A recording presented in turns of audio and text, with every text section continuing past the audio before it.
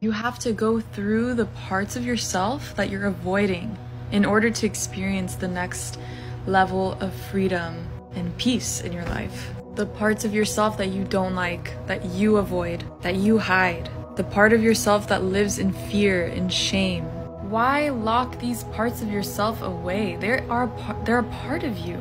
Open the door of your heart. Let them in as guests. If you give these parts of yourself even a little bit of attention and love and compassion, you will set them free, and you will set yourself free by doing so. It's incredible what self-inquiry can do for your life.